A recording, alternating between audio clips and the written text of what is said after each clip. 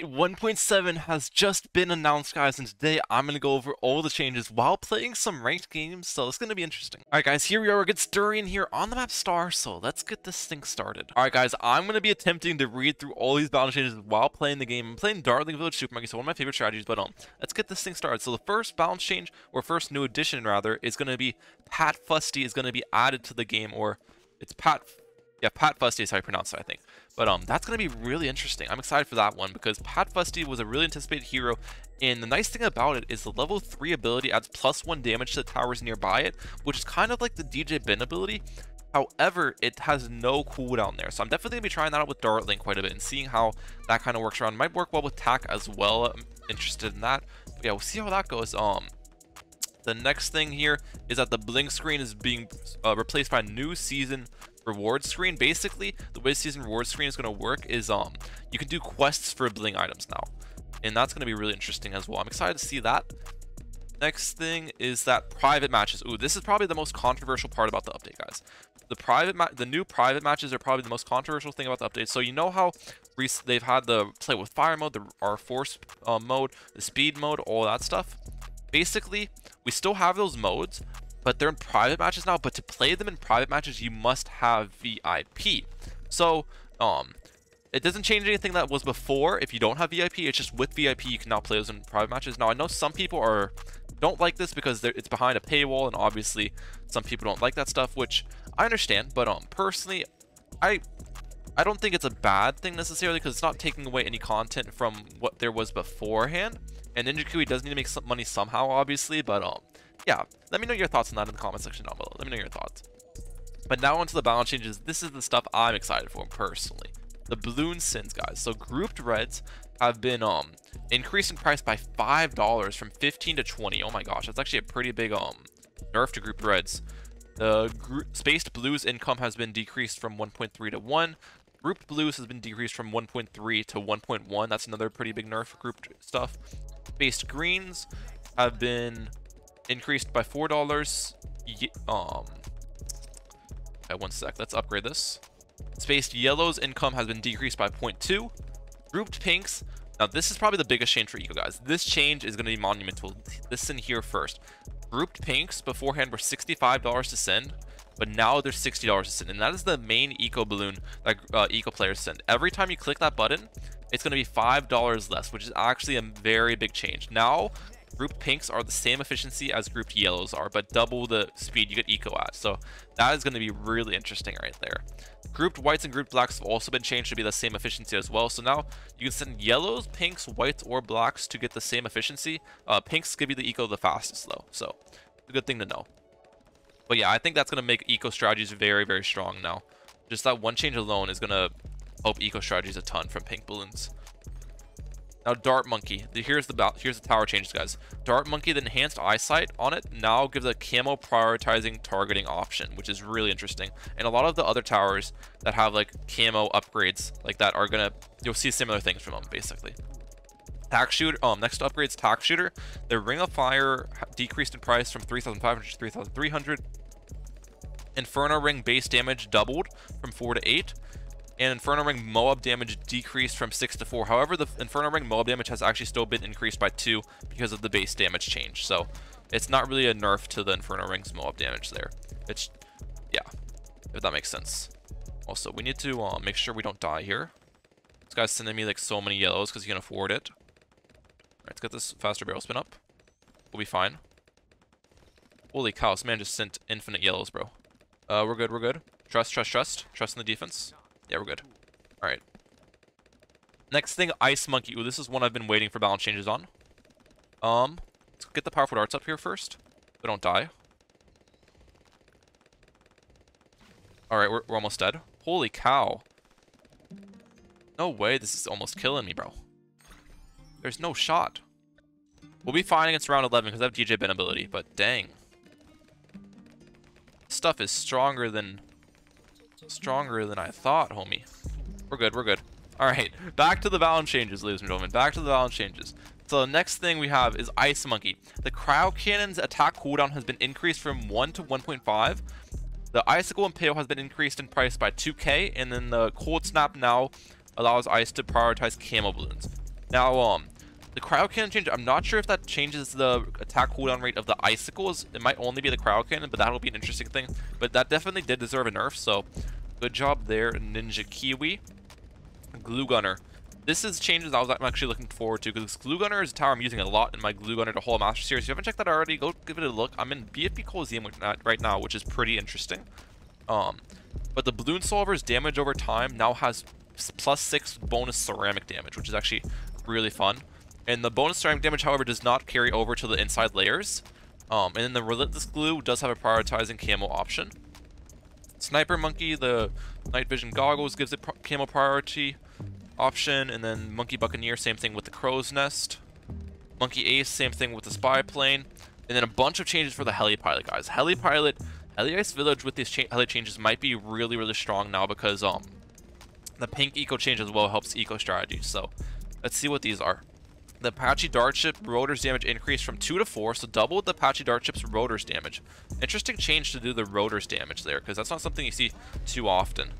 Changing like rotors, because that's not, I don't know, that's not really thought of as the main heli DPS, you know? And then the Apache, okay, one sec. Gotta make sure I'm surviving here. Apache Dart Ship's rotor's pierce has also been increased from 13 to 20. Apache Prime's rotor's damage has been increased from 2 to 8. And Apache Prime rotor's pierce has been increased from 13 to 40. Alright. Faster firing increases attack distance of darts by 30%. And then IFR gives it the camo targeting prioritization thing. Okay, cool. Next thing, Mortar Monkey. Alright, let's see what they did to the Mortar. Mortar's always an interesting tower. I feel like it's been changed. Mortar's been one of the things that's been hit with the most balance changes, I think. I see it in pretty much every patch. Shattering Shells decreased by 1k. Shattering Shell's damage over time increased from 1 to 5. That's a pretty big change. The Incineration Wall of Fire damage increased from 3 to 4. And then Wall of Fire Pierce doubled from 20 to 40. Alright. And the Artillery Battery did receive a nerf. Okay, that's something I've been seeing some people asking for. But the other Mortar upgrade did not receive a nerf. I forget which one I'm thinking of. The... what is it called? You guys know what I'm trying to say about.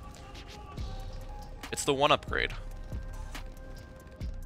The one upgrade, guys. The one upgrade. Alright, this guy is also being annoying. Let's send them some zebras. Let's be annoying back. The Top Path 3rd tier upgrade, I think it's called. The one everyone uses with mortar on voting site. But alright, let's get this village down. We're gonna go for a monkey town here pretty soon. Next change is the Wizard Monkey. The Wizard Lord Phoenix has gotten a price decrease of $4,000, and then the camo prioritizing option. Alright. Ninja gets camo prioritizing option. Alchemist led to go damage to leads and DTs from +9 to +18.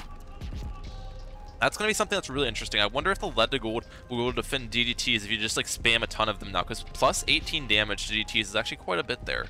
So that's going to be something that's really intriguing to say the least. We'll have to test that out eventually in a video, boys. We'll have to test out how lead to gold does against DDTs. Super Monkey Ultra Vision gives camo prioritizing option. Alright. They're sending me a BFB here. Honestly, it's not fortified, so I'm gonna go for that village. Druid. Okay, the Druid change is gonna be interesting. They actually nerfed Superstorm again. They made the Superstorm Pierce from 200 to 150. So it's gonna be able to blow back 3 ZOMGs instead of 4. And it's also gonna be able to blow back less DTs. That's gonna be the biggest change. The ZOMG blowback is not that important because those 3 ZOMGs is still a lot, but it's gonna be able to blow back less DDTs. So DDT rushes are gonna be even stronger against Superstorm than they were before. Holy cow. I did not think that was gonna get close, to be honest with you guys. I did not think that was gonna get close at all, but it did. Alright, let's use my Rocket Storm ability. We're not dying here. Alright, we're good. Get my Super Monkey up. Send him some zebras. This guy is playing aggressive, bro. Holy cow, this man is aggressive Randy over here. Alright. We're gonna get one of these up.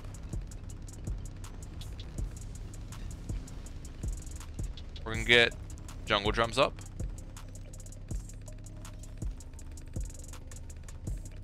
Alright, this should be able to defend. Even though ZMG is pretty far right now, this will be able to defend, trust.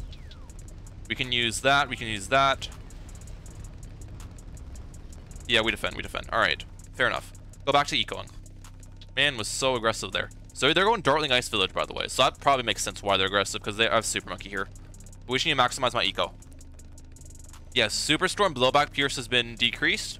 And then Superstorm now has Camo prioritizing option. Superstorm's going to struggle a lot to DTs now, though, guys. Going to struggle a lot.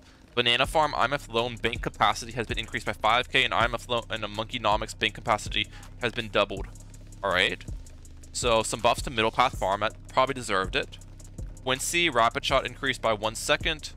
Level 5 Quincy gets Camo prioritizing. Cyber Quincy, Rapid Shot increased by 2 seconds, and then same thing with Camo prioritizing. Alright. My opponent just died to AI. Alright, where were we? I think we just talked about Quincy and Cyber Quincy. Okay, next one, Biker Bones, level 10 ability duration has been reduced. So Biker Bones did receive a nerf there, which is interesting because Bomb is like not good at all. So I don't know why they're nerfing Bomb there, but fair enough. Azili. Okay, Azili and Smudge Azili. These are the ones I was also interested in.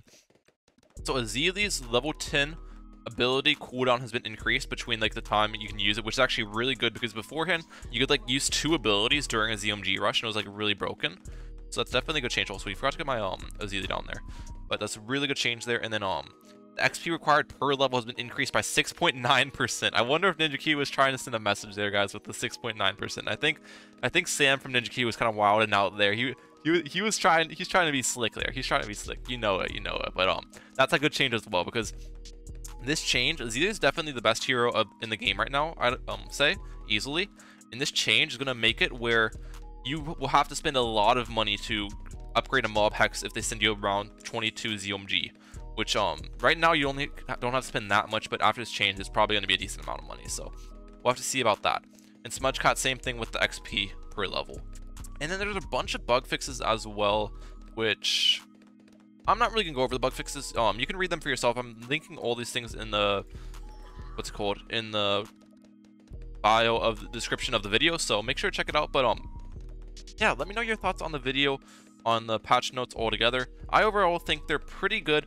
The eco changes are definitely going to be the most interesting thing. I think it's going to lead to a very high I think it's going to lead to a very late game oriented eco meta next season, which is going to be intriguing. I mean, Dartling Village Super might be on top, ladies and gentlemen. Dartling Village Super might be on top, so might have to expect to see more of that on my channel. Well, I hope you guys enjoyed the video, and if you did, please hit the like button down below. I'd appreciate that a lot. But that's it for today. Mehalic out. Peace, lads.